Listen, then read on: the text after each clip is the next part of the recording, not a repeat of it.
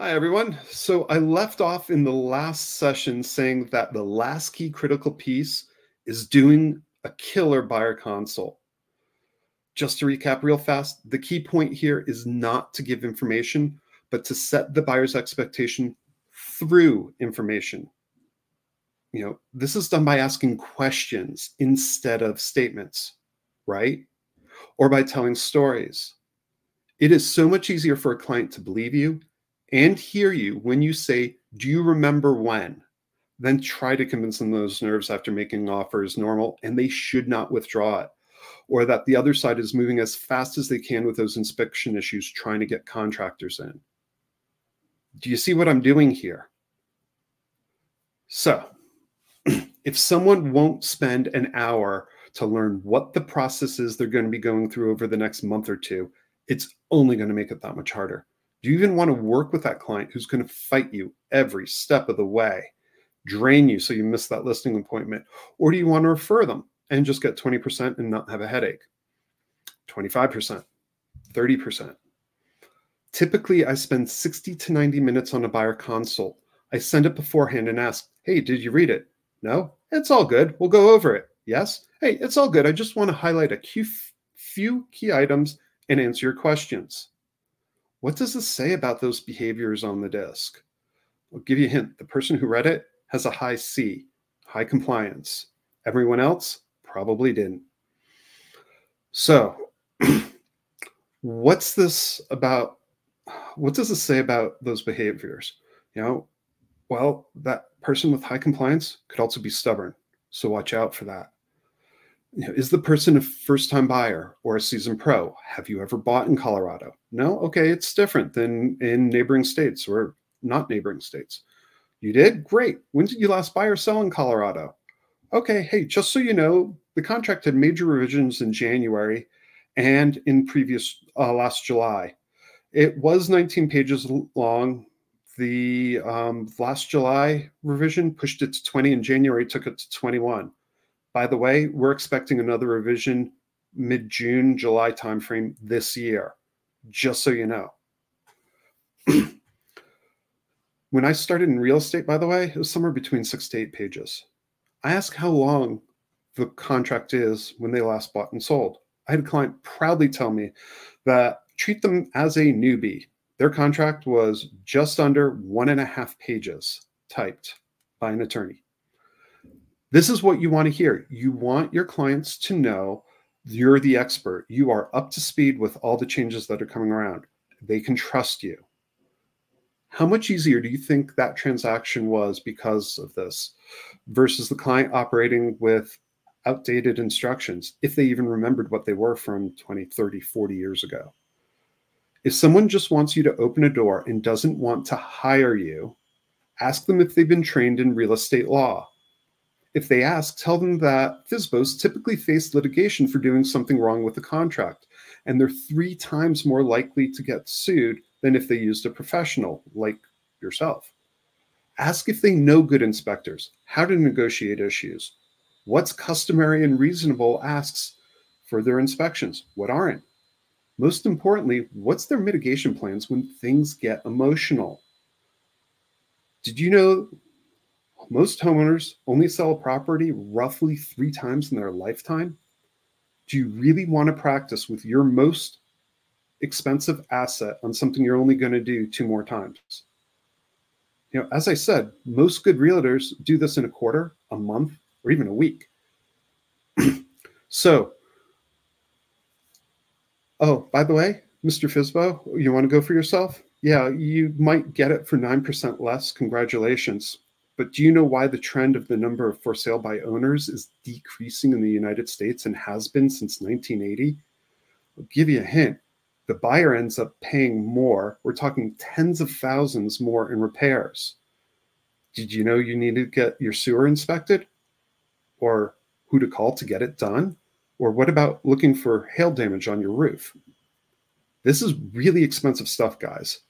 That's part of your value proposition. So, how many people use canned responses in their CRM or even in their email system? That's included free in Gmail, right? So the whole point, if you are going to send a single text or email more than one time, it really needs to be a canned response.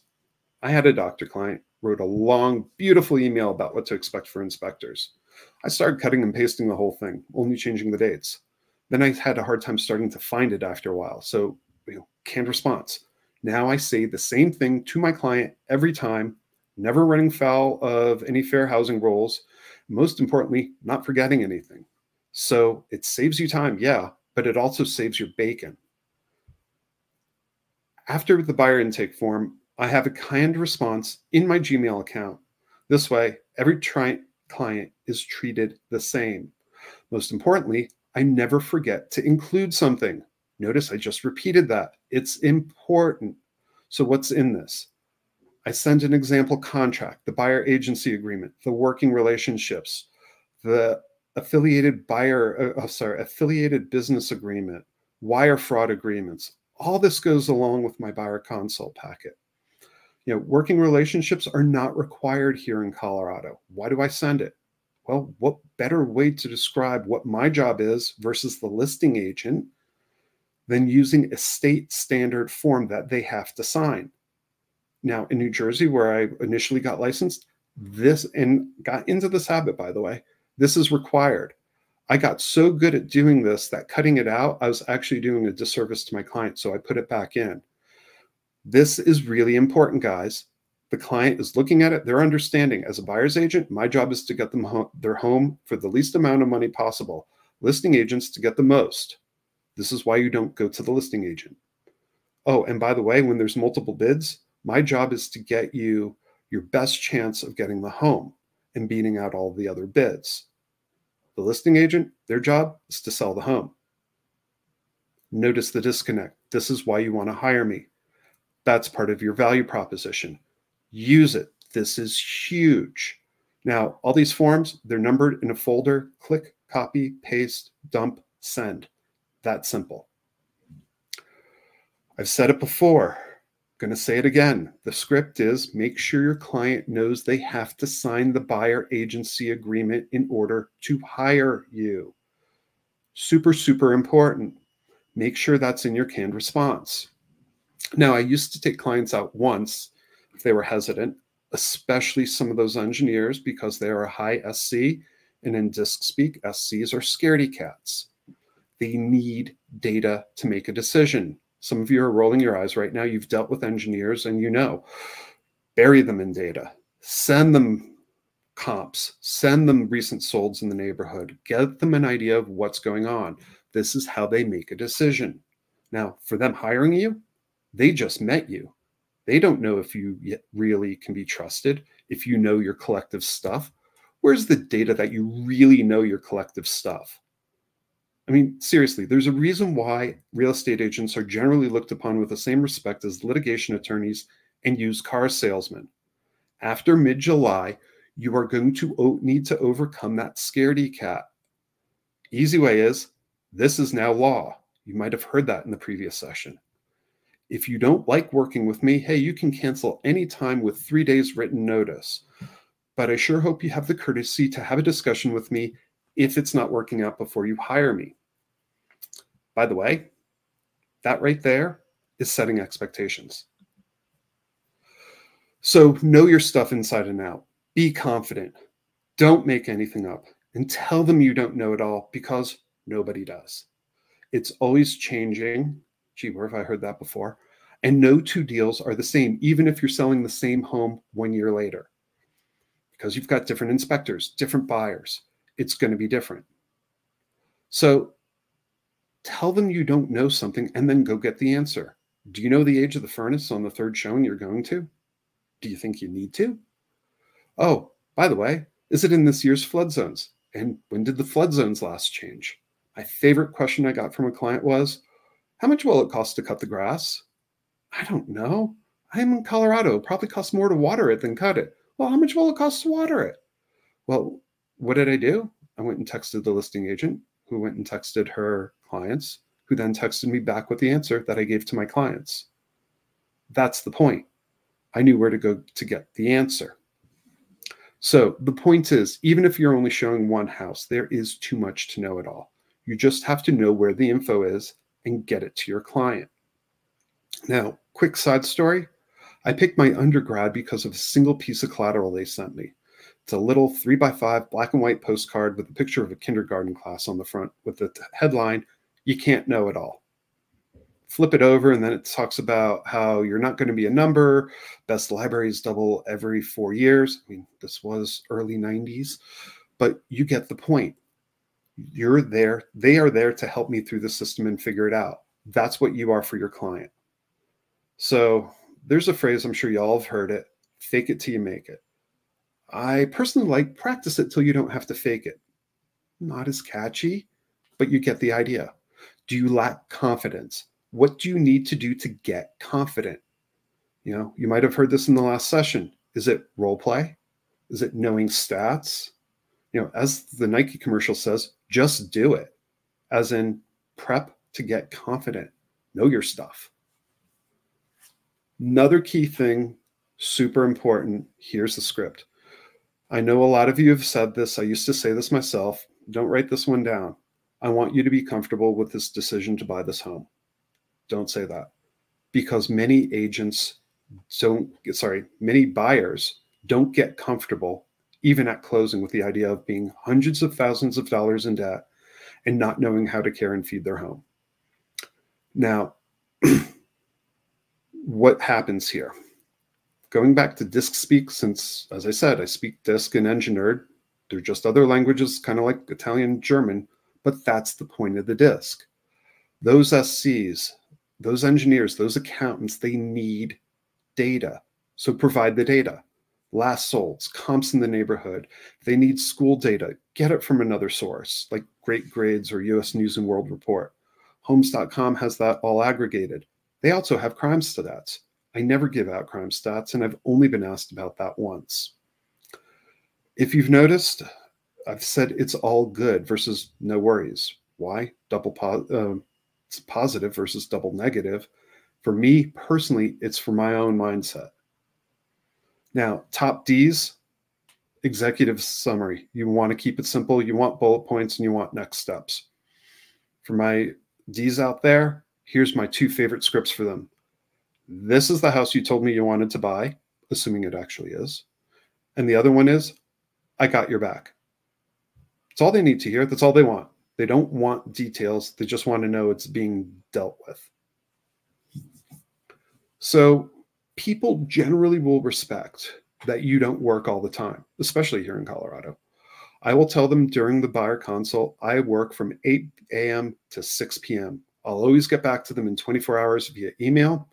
If I'm out, we'll have some amazing coverage that will take care of them and satisfy all their needs. I tell my clients I will never text or talk with them after I've had a drink because, well, drunk texting is bad. A lot of times I get a giggle from that. Here's a super important line. This is my script. Take out a pen, write it down.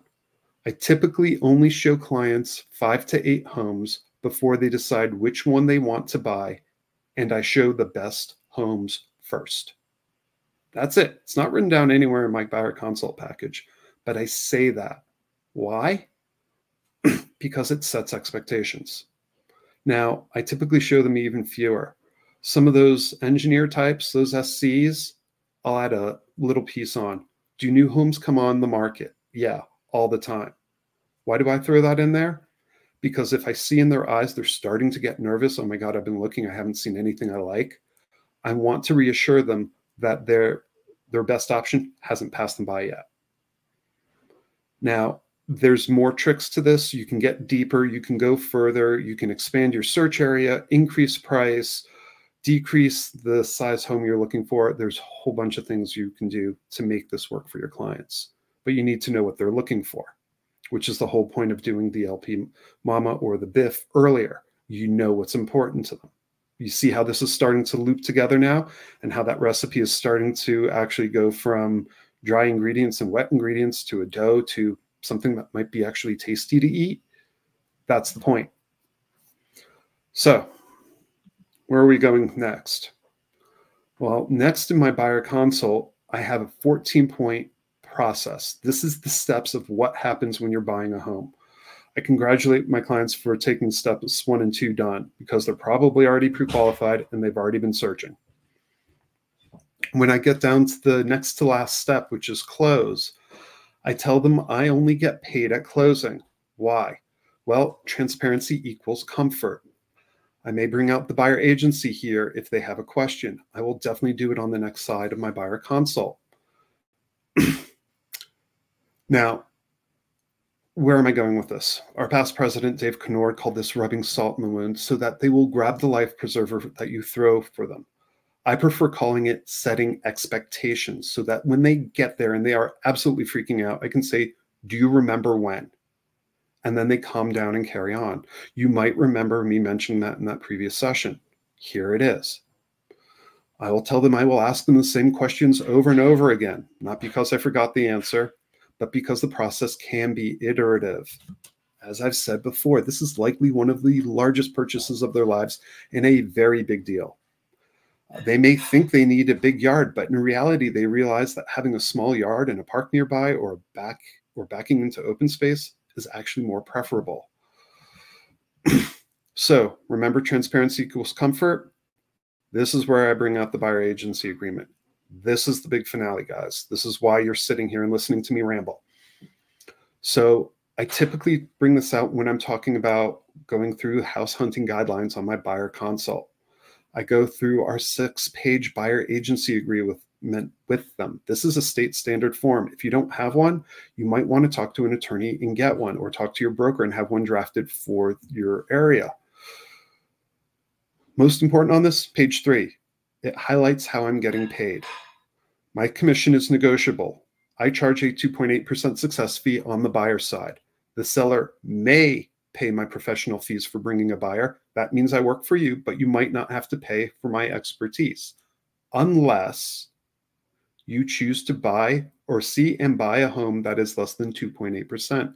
Then you need to make up the difference. The choice is solely yours on what you want to see, assuming it's available.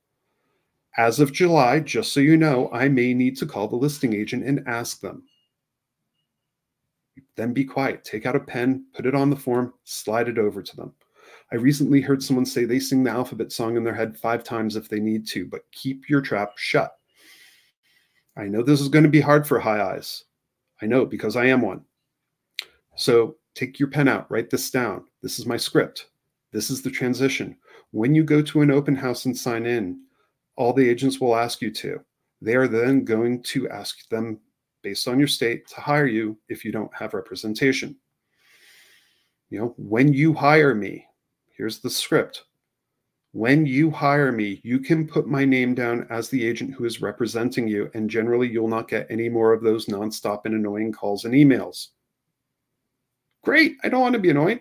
Perfect. I can also get you all the information on those homes that might be interesting that you drive past. This is how you hire me, so you don't miss your next dream home. That's my script. But I hear that you don't have a similar one in your state. Okay, talk to your broker, talk to an attorney.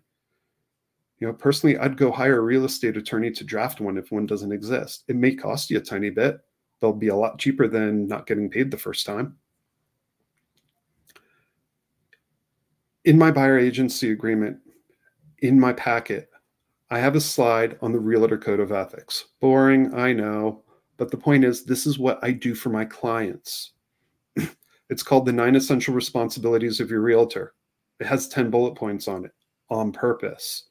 We're not talking about earth-shattering ideas here. It's understanding your client goals, which we've already done, advocating for them, keeping them informed, being skilled in knowing the market. This is basic stuff, guys. That you're a fiduciary, which means you treat their money better than you would treat your own. You hold it to a higher standard. Now, their interests are put ahead of yours. One of my scripts I got from someone else, I will come up with a custom home buying plan that is designed to meet your needs. Not really earth-shattering. That's the whole point of why you're there.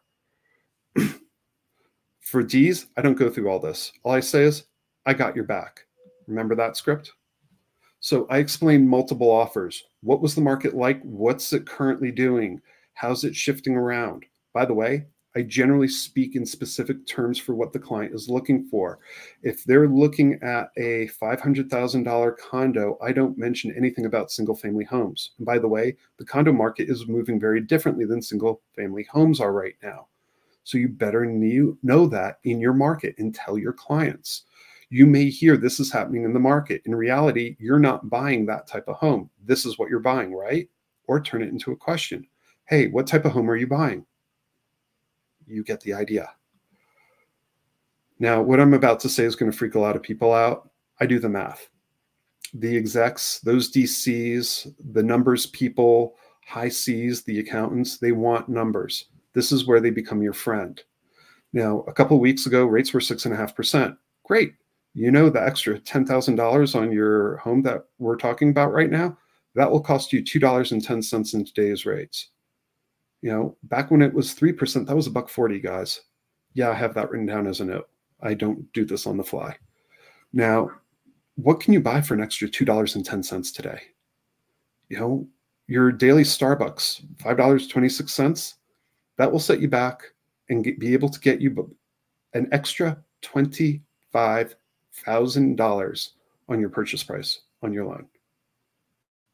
So I customize this beforehand to help them with their scenario. They get the idea. I have a slide that has all the estimated costs based on what they're looking for buying, things like title, inspection, PMI, mortgage rates, interest due on the loan, and my success rate. You know, the last couple of pages I have, it's the propaganda and team. That's my actual script. I call it propaganda. Here's my raving fans. People laugh at that. But you know what? Really impressive when there's 2 pages of it. And if you're saying, oh, but I'm brand new, who's on your team? Is it a broker? Can you use some of their reviews? Are you on a team? Can you use some of your team lead reviews? You get the idea. So who's on your trusted team? Inspectors, contractors, radon mitigators, roofers. You get the idea. It can be huge, guys. It doesn't just have to be a part-time VA, which, by the way, we have on our team list. So I had a client ask how many homes I've sold. My response wasn't a number. I knew the client. It was many. Did he ask what the number was? No, I was done. That's the point. When people ask, how's the internet here? They don't want an in-depth explanation of how packets move around, which is what I used to give them. All they want to hear is, seems to be working well. There you go. So I end with next steps. If they didn't hire me earlier in the buyer consult, I will try again and let the silence do the heavy lifting. Now, if they don't sign or aren't comfortable, I put my hand on the contract and I start sliding it towards me. While I'm doing that, I say, it's all good. You don't know me yet, and I don't really know you yet. This whole process can be confusing and very uncomfortable. My job is to make you as comfortable as possible and to make it as easy as possible. Just so you know, I will only take clients out once before they have to sign the buyer agency agreement to hire me. I can still do that in Colorado. Other states, you might say, I can't legally show you a home until you hire me. That's the law. You know, and if we're not a good match, that's okay. We can part ways. You wouldn't want to spend a week or a month at work only to have your boss tell you that they like you, but you're not getting paid because sales took their budget. This is like that.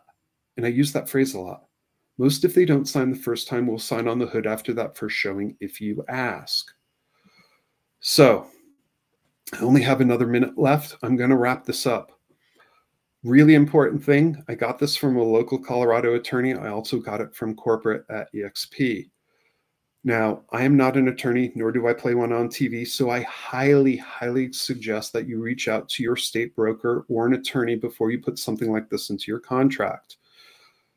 The seller is to credit the buyer X at closing to satisfy contractual agreement with buyer broker. Or it could say the buyer is to pay the buyer broker X amount to satisfy contractual agreement, depending on what you've entered into. So now you have the full ingredient list, a complete recipe. Are you going to try to practice this at a massive family gathering or annual block party? Or would you want to practice it first so you can perfect it and have a do-over if you need it? So just so you know, guys, I am going to be on the big agent meeting in 2 days' time this Friday. Love to see you there. Bring your questions. Thanks so much. Have a great day.